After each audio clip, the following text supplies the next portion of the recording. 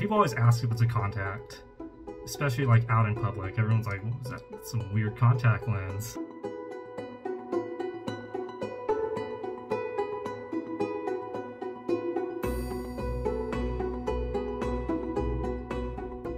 I definitely remember that day, doing all the MRIs and stuff, and because of how far advanced it was, being that I was almost 6 years old, they were fast-tracking me to surgery.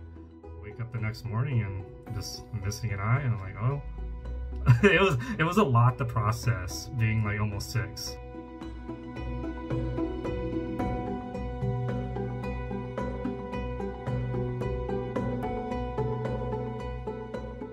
I started making my own prosthetic eyes out of titanium.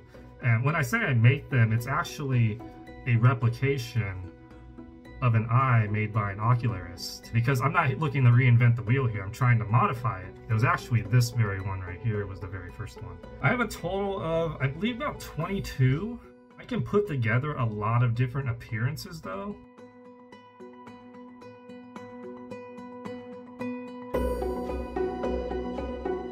We're worst critics of ourselves, and especially when it comes to something like this and adjusting to losing an eye. I feel like it's always worse how you perceive yourself than how others are actually perceiving you. If I could tell myself that, like when I was younger, and actually have younger me like understand it, I wish I could.